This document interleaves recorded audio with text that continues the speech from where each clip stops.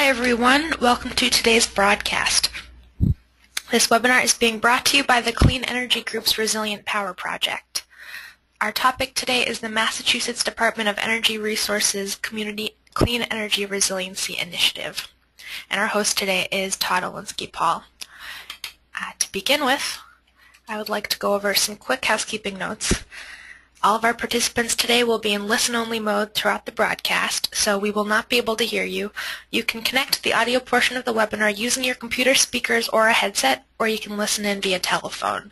We do suggest that you listen in via your computer to avoid telephone charges, but if you are listening to us today, please enter the audio pin into your telephone keypad. This will allow us to keep track of you throughout the broadcast. And today we are encouraging all of our participants to please type in your questions as you think of them into the question box on your webinar console. We will read all of your questions and queue them up and answer them at the end of the presentation today as time allows. So again, enter those as you think of them. We will queue them up and answer them at the end. And finally, this webinar is being recorded. You will find a recording of this webinar as well as all of the webinar slides as a PDF online on our website at the web address you see on your screen. And with that, I'd like to pass this over to Todd Olinsky-Paul. Todd is our project director for the Resilient Power Project. Todd, please go ahead. Okay, thank you very much. This is Todd Olinsky-Paul from Clean Energy Group, and welcome to the webinar. I'd like to do a brief introduction, and then we will go right into our main presentation with Amy McGuire from Massachusetts DOER. For any of you who don't know, Clean Energy Group is a nonprofit advocacy organization, and we work with many different stakeholders, including states, municipalities, and industry, federal government, and others on areas of clean energy and climate change. Could you advance the slide, please? This particular webinar is one of a series in our Resilient Power Project. This project was started, really got underway after Hurricane Sandy, when a number of states in the Northeast came together and asked Clean Energy Group to help to facilitate some information sharing and policy support in order to help them put together resilient power programs for critical infrastructure facilities to be better prepared for the next storm. And as we've seen, there's been many grid outages due to not only storms on the East Coast, but many other types of natural disasters across the country, including wildfires, including tornadoes, hurricanes, even ice storms, drought, that sorts of things. So we are working with states across the country and increasingly with municipalities to get resilient power deployed at critical infrastructure so that the services that are most needed can be provided when the grid is down, because they will have on-site islanding and generation capacity. So, next slide, please. We are fortunate today to have Amy McGuire to present the Community Clean Energy Resiliency Initiative being administered by the Massachusetts Department of Energy Resources, or DOER. And I do have a bit of background information, which I can't seem to access at the moment, on Amy, so I'm going to let her introduce herself with any background that she wants to give. The only thing I do recall is that she was previously a professional cyclist, which is quite exciting.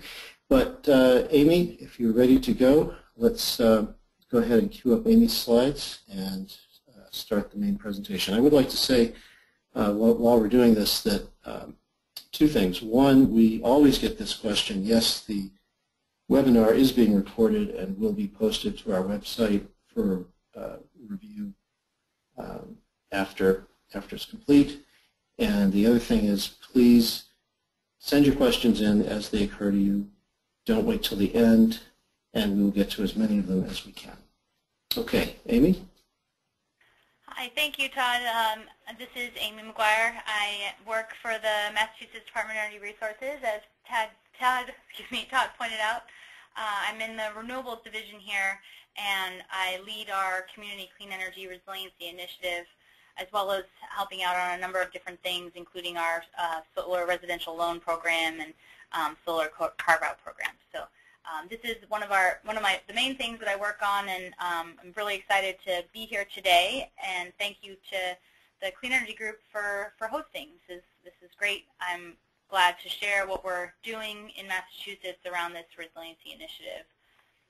When I first spoke through this medium with the Clean Energy Group was back in February of this year, and we were just working on the design of our program. So it's really exciting to share how far we've come and yeah, so some of our results so far. The initiative that I'm going to talk to you about today, the primary focus is to support communities in their efforts to prepare for the impacts of climate change while continuing to meet the Massachusetts Patrick administration's goals of greenhouse gas emission reductions and increased incorporation of clean energy. So for those less familiar with the program, I'll touch a little bit on the background and reasoning behind this specific initiative, and then give you an overview of what we designed for the program and discuss eligibility of applicants, facilities, and technologies involved, and then go over our particular approach and the results that we've had through the program so far. I'll, as Todd mentioned as well, leave plenty of time for questions. So definitely, as you think of them, type them in, and we'll try to get to as many of them as possible, if not all. So the initiative was developed out of a clear call to action from Governor Patrick. In discussing the realities of climate change last July, the governor said we need to do more to address the extreme threats from climate change. We must properly assess the risks and vulnerabilities, plan for them, and ensure our emergency services have the ability to keep our residents safe. And we must take action to protect our natural habitats to maintain healthy communities. From this call came a set of coordinated climate preparedness initiatives. So not just the one I work on, but several across all of our state agencies. All of them, though, are focused on investments that will have the most effective, immediate, and long-lasting impact. The goal is to prepare for climate change and the increasing incidence of severe and costly weather events. As you can see in the chart below, the economic cost of major weather events has increased dramatically in the last few years, and that is not counting the human impact, of course. 7 of the 10 costliest storms ever in U.S. history occurred between 2004 and 2012, and with the average annual cost being between $18 and $33 billion a year. In 2012 alone, the cost of these major weather events was $110 billion. So in Massachusetts, we decided to invest in new technologies to increase our energy infrastructure resiliency and reliability, and hopefully reduce that economic burden, as well as supporting our residents, as Governor Patrick stated. The climate preparedness initiatives in total involved committing $52 million in preparing for climate change, and that was announced in January of this year. As I said, these efforts are coordinated across many state agencies. The Executive Office of Energy and Environmental Affairs is working with the New England Power Generators Association, identifying resiliency efforts at our generation facilities. The Department of Public Utilities has an ongoing grid modernization effort that certainly is looking to the impacts of climate change and how that affects our grid. The Office of Coastal Zone Management received a budget of $10 million to address coastal infrastructure projects. Department of Conservation and Recreation is working with Massachusetts Department of Transportation to assess the vulnerabilities in that area in transportation. And DOER is working with the Governor's Military Task Force to evaluate clean energy opportunities at the military bases across Massachusetts and looking at energy resiliency, which is a significant concern, of course, for the Department of Defense. The Community Clean Energy Resiliency Initiative is aimed at clean energy technology, providing resiliency to critical facilities in municipalities. And that's what we're going to focus on today, really keeping the power on through emergency events when the broader grid faces an outage.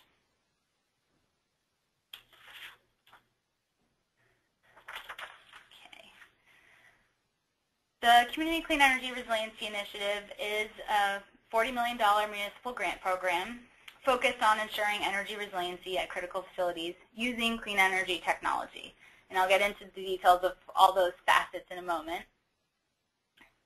But I did want to cover the fact that this opportunity allows cities and towns of Massachusetts to apply for support for eligible projects by completing and submitting either technical assistance or project implementation applications in the first round, and then in the second round, which just took place this November with the deadline November 10th for project implementation in that second round.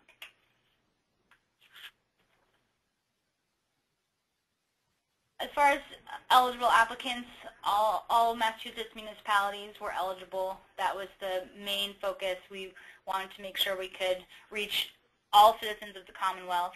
A single municipality could apply for either technical assistance or project implementation.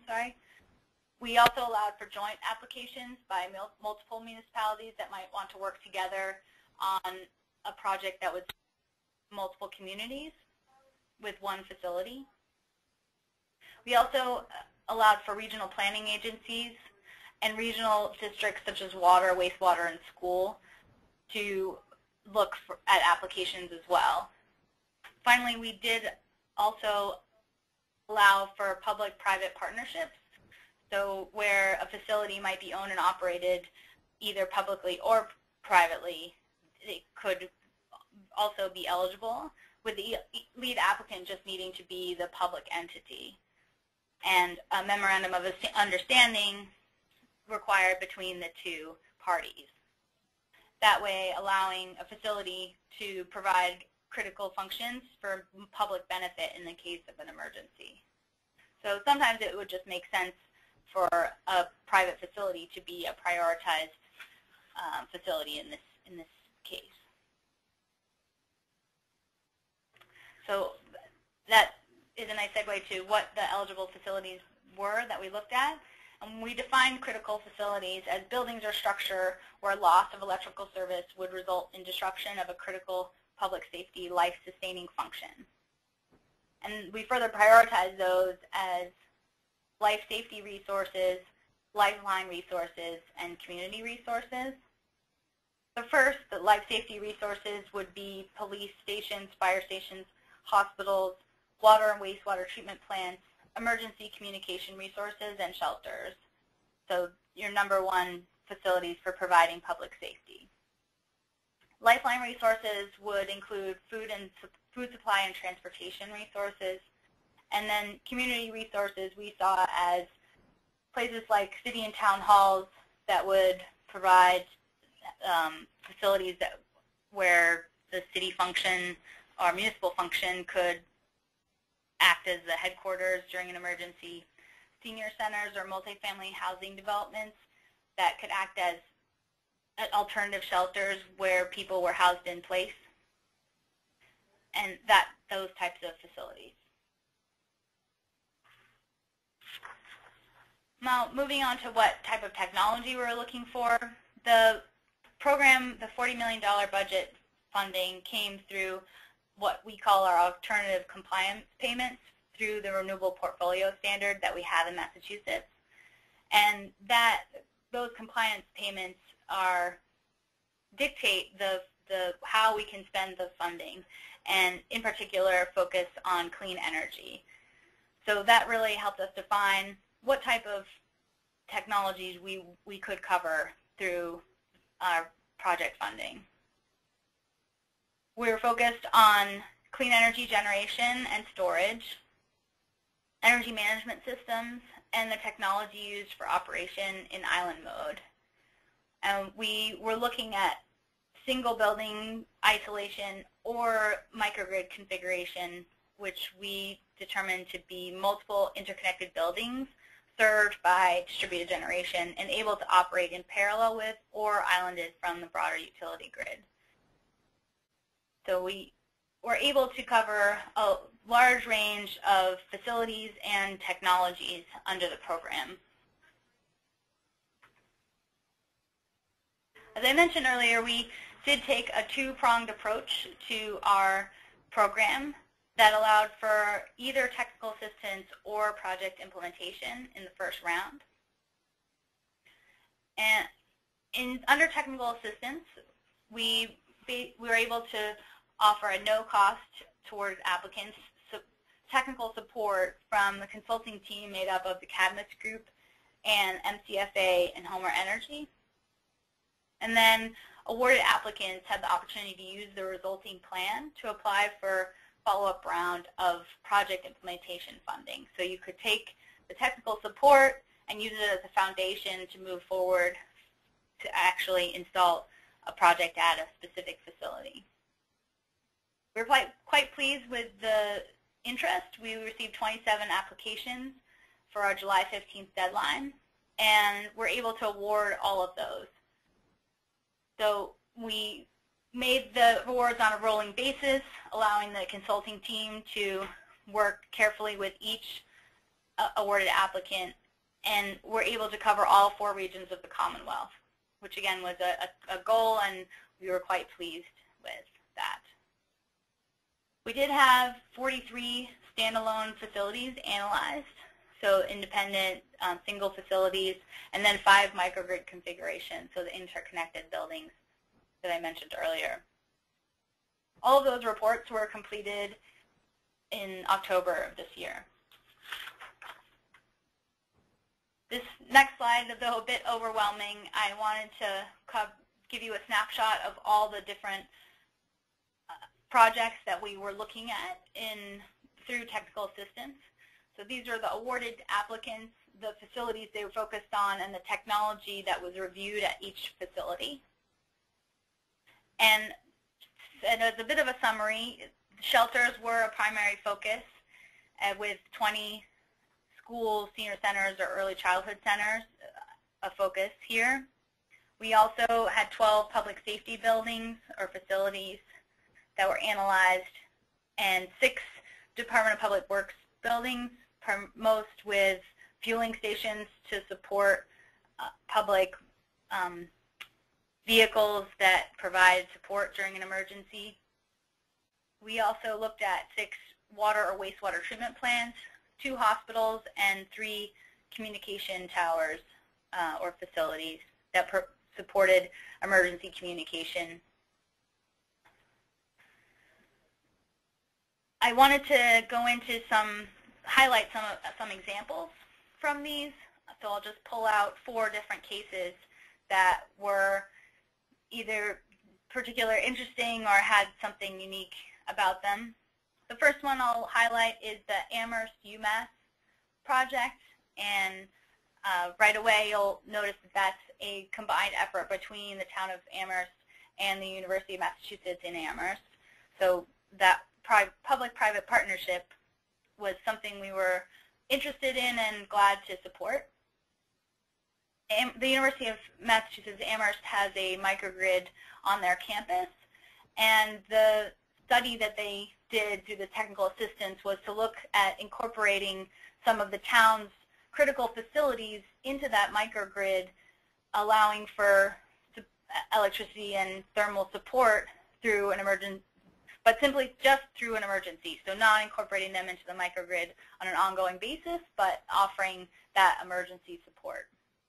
So there's significant combined heat and power there as well, and there was a look to add solar photovoltaic panels on the Champion Center, which is a new basketball facility that could serve as a large shelter, and then battery backup as well. So the wastewater treatment plant and the fire station would be the town facilities, and then the Champion Center would serve as a public shelter for all the residents of Amherst, the students as well as the local population.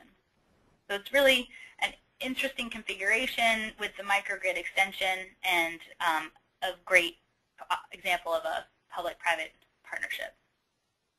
Another example is the Beverly Emergency Supply Cache Site. This is a regional supply site, cache site, established by the Northeast Homeland Security Advisory Council, NERAC. So it houses all sorts of emergency vehicles and supplies that might be called upon during any emergency in the northeast part of the state. And while not terribly exciting as far as building functionality, they're warehouses, but the importance of this site for supporting the state during an emergency event really struck us as an interesting case and one that we should look to study through the technical assistance. And the focus was around solar, PV, and battery storage to support and enhance the existing backup generators that are on site. Another example I wanted to point out was the Holyoke Mount Tom Tower. This one, the Mount Tom Tower offers emergency communication services to the city of Holyoke, and because of its unique site on the top of Mount Tom, there was some interesting challenges around what sort of generation might fit there, and we were focused with the technical assistance around small-scale PV, solar PV, as well as micro wind turbines combined with battery storage as the main technologies to support that tower. So some very interesting combinations of technology at that site. And the last example I wanted to pull out here is the Northampton microgrid. That technical assistance was, again, an interesting collaboration as well as a microgrid configuration that offers its own challenges. It, again, is a public-private partnership where Northampton is looking to use a shelter at the high school in conjunction with Department of Public Works facility, as well as the hospital there, Cooley Dickinson Hospital, that linking all of those together and providing a really robust emergency support system of facilities. So those are just a few of the many examples of really interesting projects that we were able to study through technical assistance. As I mentioned earlier, the other portion of our round one applications were those that were ready to go directly into project implementation. So the technical assistance really was there to support any applicants that maybe had a strong interest in looking at resiliency but not a clear direction on how to do that or what to focus on. Whereas the project implementation applications were more well advanced and ready to move forward and simply missing the funding for the projects. So we did have really specific criteria, of course, using the eligible clean technologies, of course, at the eligible critical facilities. We wanted to make sure that any project could demonstrate strategic electric isolation of critical loads from non-critical building loads to then effectively extend resiliency capability. That means just that we want to reduce the load as much as possible at a critical facility and only need to power that portion of a building's typical load. The project should be able to operate in parallel or islanded from the main grid. Of course, meet any utility interconnection strategy guidelines and follow all of our funding guidelines for the initiative. One thing I didn't mention earlier, but we also were looking at any project, could be a retrofit or a new installation of distributed generation. So all range of projects.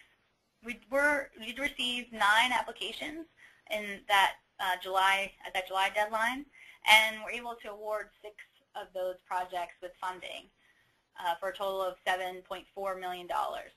And that announcement was made in September. The remaining 3 applications, we requested that they come to the second round of project implementation, which I'll talk about in a minute. The projects were not, it's not that they were poor projects, but we wanted to see a little bit more work done on them, on the applications, and then we'd review them again in the second round. So we did allow the opportunity for that resubmission. And I'm sorry, 4. We actually had 1 project that didn't get its full funding amount requested in the first round, so we had 3 that didn't receive any, and 1 that received a little less than requested, so we reconsidered 4 in the second round. Sorry about that. And we were happy with the 3 regions of the Commonwealth supported, and the range of different types of facilities that we were able to look at. So that said, here is a snapshot of those 6 that were awarded and what we awarded them for. The first one is the Taunton Berkeley Community Microgrid, and as stated, it's a microgrid focused around 5 facilities in the community that would all be interconnected and islanded together in an emergency with a specific energy management system and using a battery backup in conjunction with existing solar and diesel generators to serve all the loads there. The Boston projects were 4 community shelters in different places across the city that would use solar and storage that, again, could island and operate independently to serve those shelters. They were selected to support the most vulnerable communities, some of the most vulnerable communities in Boston, but also to serve shelters that weren't at major risk for flooding, so could really be destinations should other parts of the city be impacted by flooding during an emergency event.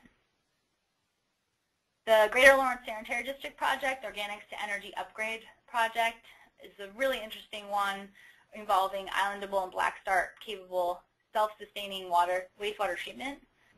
And this facility uses anaerobic digestion, and they look to collect the biogas and store it, the results of that anaerobic digestion, and then use it to power 2 combined heat and power systems that would provide all the electricity and thermal needs of the facility, essentially allowing the whole thing to operate independently of the grid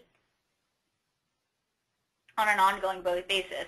So not just during an emergency, but on an ongoing basis. Northampton is a battery and PV islanding capability for the fire headquarters. Again, combining solar PV with battery storage and existing diesel generators to really provide long-term backup for that essential critical facility in Northampton. And then the last 2, the South Essex Sewers District and the Bay State Health Hospital, were both looking at islandable and black start natural gas combined heat and power, and we were able to support them with that equipment that provides that capability, the islanding and the black start capability. So in all very good projects, and we're pleased to make those awards in September. As I said, we did have a second round of project implementation that was open to anyone who came through our technical assistance, as we wanted to make sure and financially support that analysis, and to those 4 that were good projects but went either unfunded or only partially funded in the first round. So they had the same threshold criteria and the same ability to look at projects that would be a retrofit or new installation. But we did add the possibility for phased contracts, which was, I think, a good addition in light of the results of the technical assistance. And the applicants are very interested in the projects that they've analyzed through the technical assistance in particular. But some questions still remained as to feasibility, and full engineering did not happen through the technical assistance. That was not the intent, and full engineering, of course, would be necessary for final implementation. So what we decided was that we could offer to phase the contract so that the first contract, an awardee would get 2 contracts, the first covering funds for design, engineering through the interconnection impact study, so full engineering essentially of the project, and then make a decision whether to move to the second contract, which would cover costs for the full construction. And that way the risk on both ends is reduced. So if a city or town found that through engineering the costs would exceed anything they had expected or applied for through the program, they could choose to not go forward, or if they found some fatal flaw through that engineering process, they would not need to go forward with the project. And the same on DOER's end, we could have another chance to carefully decide whether a project made sense to complete. So we did receive 13 applications on November 10th, so not all the technical assistance projects came through, but a good percentage of them, and those cover all 4 regions of the Commonwealth and include single facilities and microgrids. And as it says at the top, we're currently reviewing all of these applications and trying our best to try to get an announcement about the awards by the end of this month, if not sooner. So working hard to make sure we have some exciting news for all those applicants soon. So with that, I wanted to go a little bit into a summary of where we are, what we've achieved, and some lessons learned. I've mentioned before, but a focus of ours was to get some geographic diversity among our applicants and our awarded applicants. And this map is sort of a nice highlight of what we were able to award in the first round. And as you can see, we really cover a large range of municipalities and regions across the Commonwealth. We also were focused on municipal equity in consideration of our awards, looking to grant funding support to applicants with a range of different vulnerability factors. So those could be high population density, or a large number of high-need individuals, or a remote area, or flood risk, or whatever risk that particular town, city, town, region has, all across the Commonwealth. And we were pleased that we were able to really cover all those different types of things through the awarded projects and technical assistance. We also looked at and achieved a wide range of facilities and technologies to be both considered in the technical assistance and project implementation. And as you saw, we had single facility projects and microgrid configurations.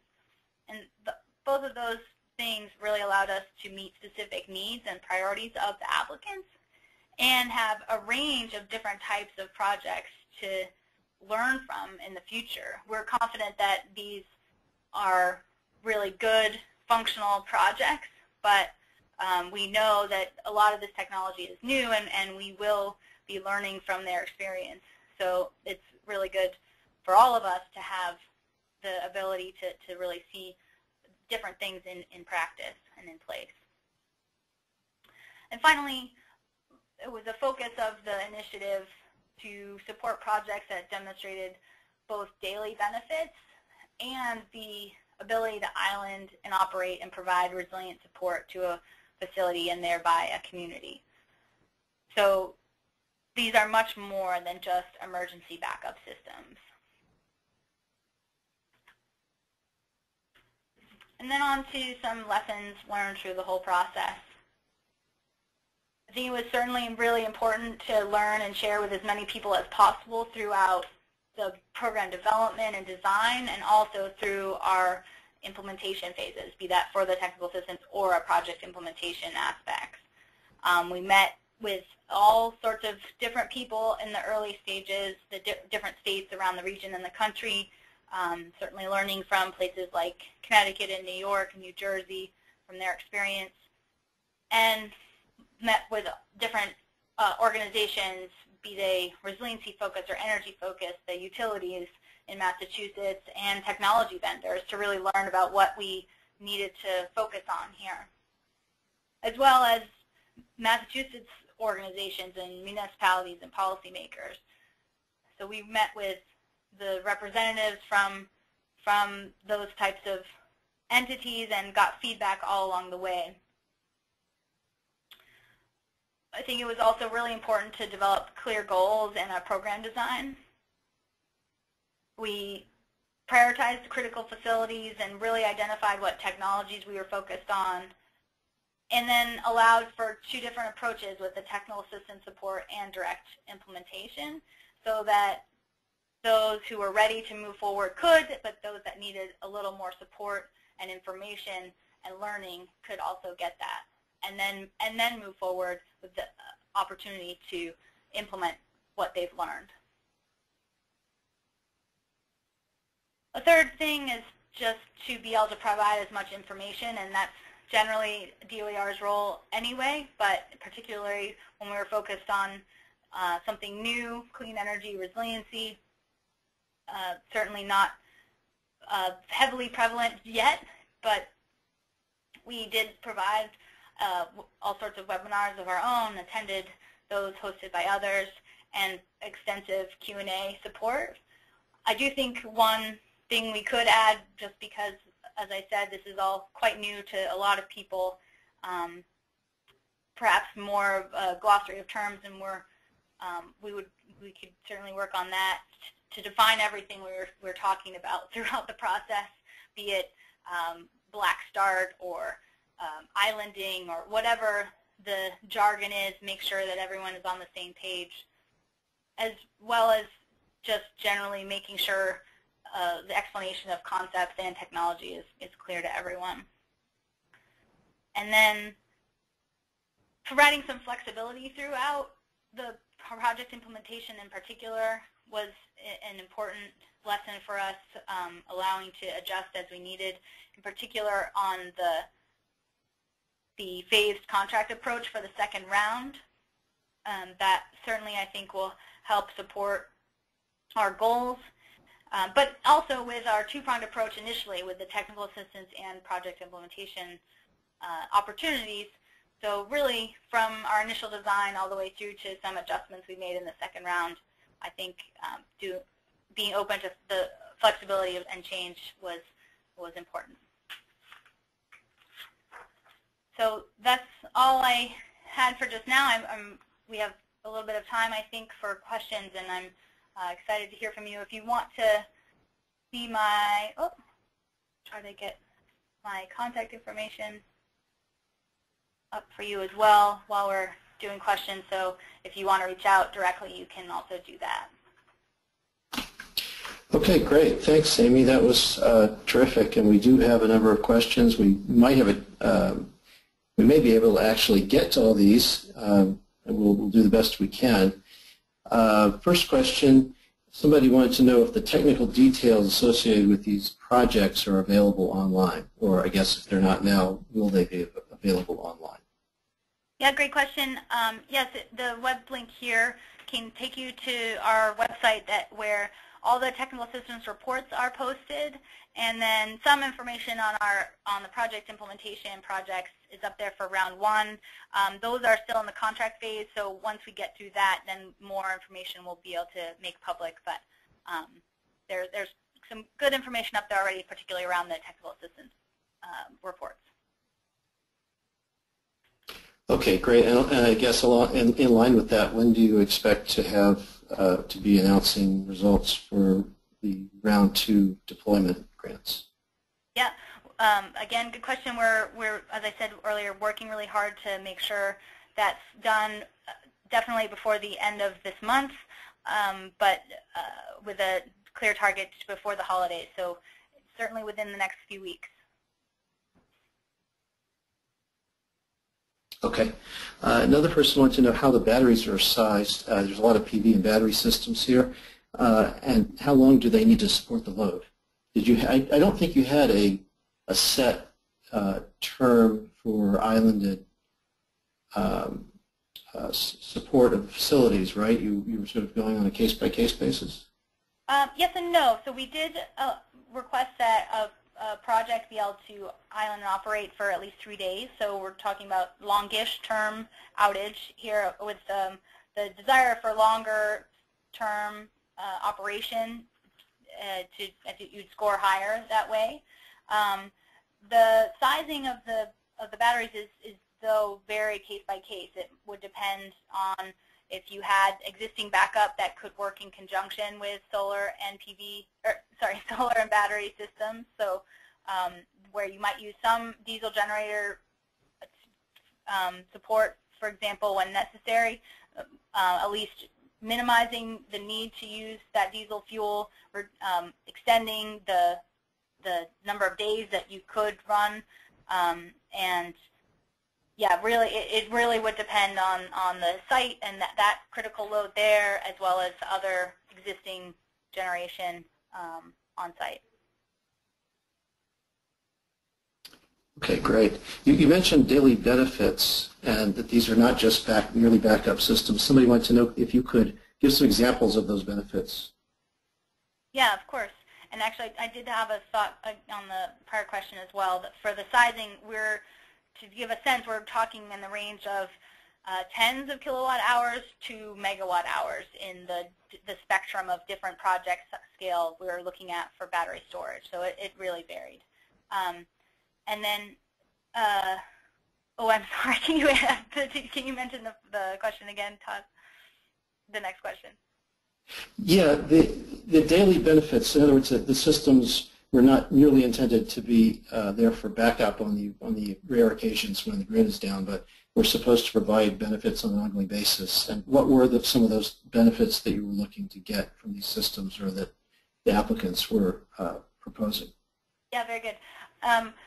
So the daily benefits, for example, for a CHP system could be simply save energy savings in general, cost savings, and a more efficient system instead of separate electricity usage and a boiler. If your facility could support it, for example, at a hospital or a school that might serve as a shelter and really have some load throughout the year, you would get great efficiency out of a CHP system, so that would be a daily benefit.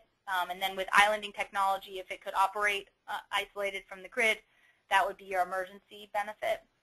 And then for something like PV and storage, again, you could certainly see savings through a solar system, as well as obviously greenhouse gas emission reductions. And then by using a battery system well, depending on if a facility was on demand charges or time of use rates, you could look to shave peak usage on a daily basis or monthly basis, and even participating in the forward capacity market if your scale of storage is big enough that it could operate as a peaker, and even the frequency regulation market. So that's quite young, I would say, in the ISO New England territory, but a growing market and one that I know FERC is looking to make sure is involved. So there's all sorts of different revenue streams and savings that can happen with these types of technologies on a daily basis, as well as providing that resiliency to the facilities where they're installed. Right. I think, if I understand it correctly, that ISO New England is supposed to be compliant by March with some of the FERC new FERC standards for frequency regulation and ancillary services markets. Do you do you know whether any of the applicants did include that, and would that information be in the project documentation online?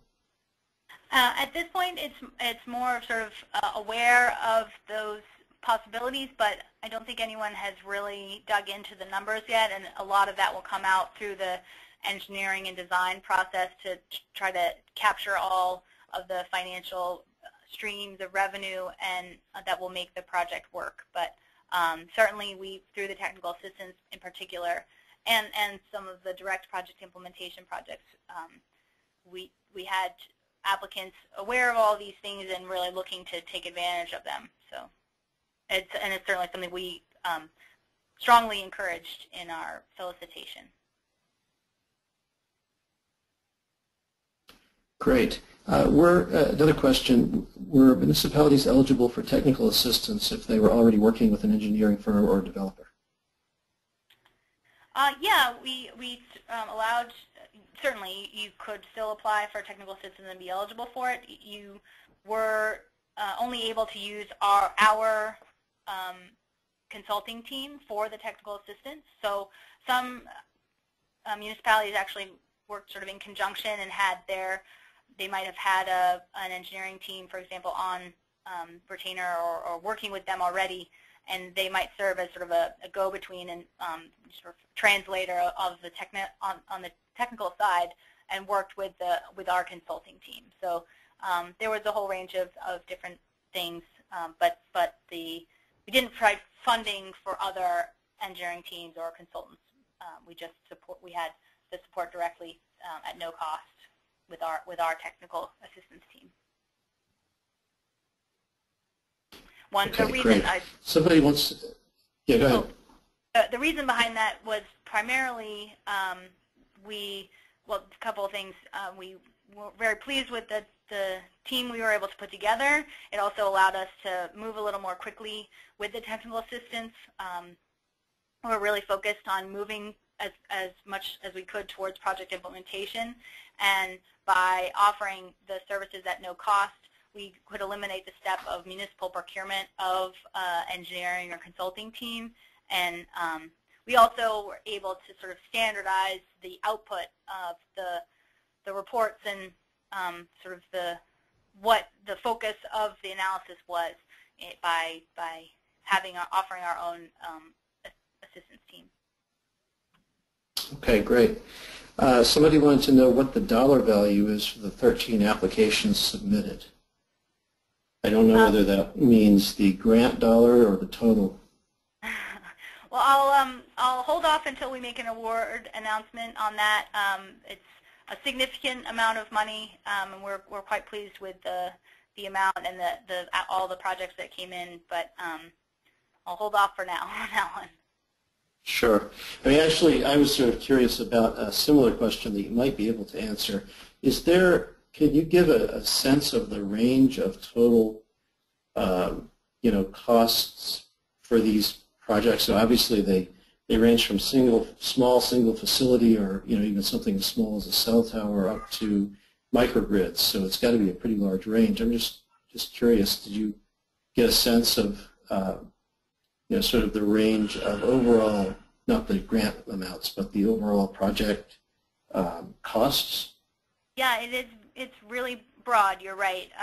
It could be anything from just looking at islanding equipment. Maybe a facility already had good generation in place and just wanted to island and operate. So that would be significantly less money than, like you said, a microgrid configuration.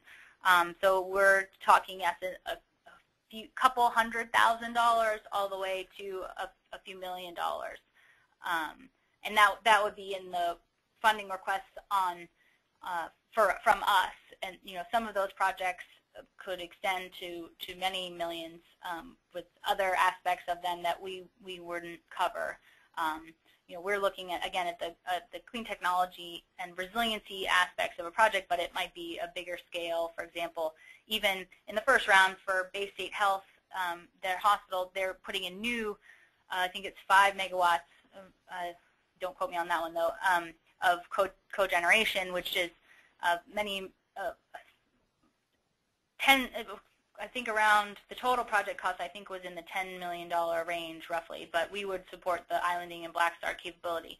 So that while that one was a large sum in the first round, the broader project cost was quite high. So yeah, a really broad range and different funding sources to make all these projects work. Great. Somebody wants to know whether you're tracking or estimating CO2 reductions that might occur from these projects. It wasn't a specific target for these projects, although in Massachusetts, for any project that would come in for our Renewable Portfolio Standard incentives, we would be able to track that way the energy generation from those facilities and thereby make some assumptions about CO2 emission reductions. But it wasn't a specific target of this initiative, and so we didn't take specific note in the sort of evaluation of applications, for example, of estimates of those savings. But okay. It's certainly important to our agency in general. Right. Here's an interesting question, and I don't know if you can really answer this, but the person wants to know if you can elaborate on what you did in this program differently from the Connecticut microgrids program and other programs, and why. Okay. Well, I guess I don't want to speak for other programs, but I did certainly, as I mentioned, take the opportunity to try to talk to the different, particularly Connecticut and other regional agencies that were working on these similar types of projects. In Connecticut, for example, they are specifically a microgrid project, and we decided that we would allow for smaller single facility projects as well as microgrids, so that's sort of one clear difference. Our funding was focused around clean energy technology, so we really only looked at projects that used that sort of generation, whereas some other states allowed for different types of generation. And I guess we each have our own twist on and our own goals, but again, I think we were able to learn from Connecticut, and I think hopefully others can learn from us as well. Yeah, I think this is really still a very new area of endeavor for states, and everyone's learning. and we've looked at a number of different programs, and they're all they all have a slightly different approach. And they look at there are many things in common, of course, but there are differences, and I think we're all trying to everyone's trying to learn from each other as well as from their own experiences. Another really interesting question. When you evaluated the projects, did you put a value on the resiliency benefits? And if so, how were those resiliency benefits valued? I presume the question is around sort of economic value of resiliency benefits, and we didn't try to specifically quantify what those benefits would be. Again, the target was that 3-day longer-term outage support, and ensuring that we thought the project could support the estimated or identified critical load at the facility, and could really be able to offer the public services that the facility could offer throughout that outage. So we didn't sort of make an exercise of quantifying those costs or benefits directly, but more around whether or not the system could perform the way we were hoping to. I think we obviously recognize that as we go forward with these sorts of resiliency efforts, we are going to need to be able to, if we're going to finance them beyond grant programs, state-supported grant programs, then we are going to need to quantify all of those things. And I hope that the projects that we're doing can really serve as another example of that. I spoke a little earlier about these being almost demonstration projects, but we'll certainly be looking to track how well the projects perform on both a daily basis and an emergency, and then perhaps come to some conclusion on those specifically quantified financial benefits of the projects. Okay. We were getting some really good questions here. Another good one, how were existing emergency response and hazard mitigation plans factored into the selection of the projects, or were they? And if so, how were they? Yes, they were certainly factored in. We did ask applicants to sort of indicate, how the facility was prioritized in their emergency plan, in the utility emergency restoration plan. That's something that Massachusetts requires that each municipality file with their utility. So there's a prioritized list of how the utility would go in should an outage occur, the order essentially of the facilities that need to be repowered. So those things were taken into consideration. And then if there was even broader things like hazard mitigation planning, even resiliency assessments, then which a few applicants had already conducted. Of course, all of those were factored in and certainly beneficial to an applicant had they completed those things. And more convincing to us that this project was feasible and realistic and well thought out should those plans be in place. Okay, great. Another good question about the reviewing process. When you were reviewing applications, did you look at the business cases for the projects? Or if not, will you be looking at the business cases as these projects are implemented? Yeah, I think that gets a little bit back to the question of quantifying the resiliency benefits. And yes and no. I mean, we certainly asked that applicants look to and identify and incorporate all other financial revenue sources and resources in general for a project. We were looking to fund, obviously, support of a project, but spread the funding around as much as possible, and therefore try to reduce the amount that we offered, if at all possible. So taking advantage of all the incentives that Massachusetts or the federal government offered, and as well as other revenue streams that we spoke of and things like that. But certainly we will be needing to look and track and work with the applicants as we go forward to understand the operation and the benefits on a daily basis and in an emergency, as I mentioned earlier, to try and quantify the benefits and costs, and then, well, I guess we know the cost, but quantify those benefits and then move to the business case for resiliency. Okay, very good. Well, I think this has to be the last question because we're at the end of our hour, and several people have asked this. Will there be another round of this program, or will there be a follow-up program? Well, we don't have anything to announce about that just now. Certainly we're working through where we are with this second round, and then we'll see.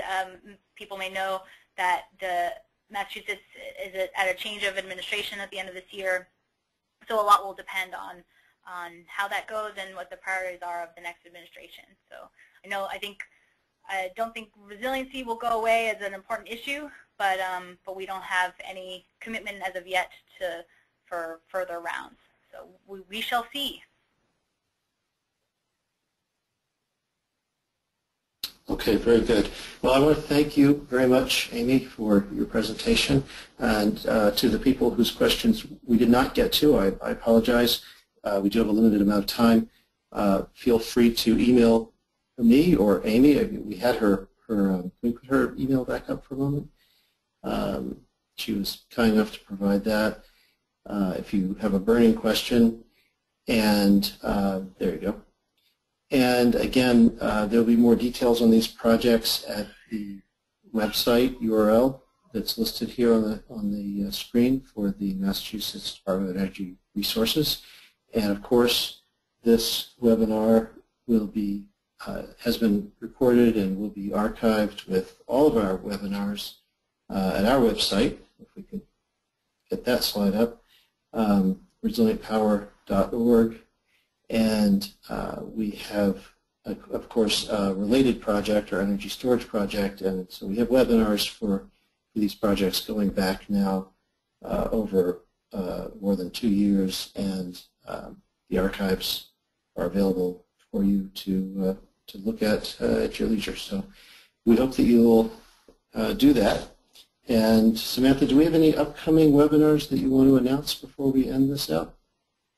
We have several upcoming webinars, actually. We have one on Monday about economic development and job growth in Massachusetts and New Mexico. And we have a bunch more. You can find all the details on the Clean Energy States Alliance website, which is cesa.org/webinars. Okay, very good. Well, I think that's it then for this one. And thanks to everybody who joined. Thanks very much to Amy McGuire. And we'll call this a webinar. Bye, everybody.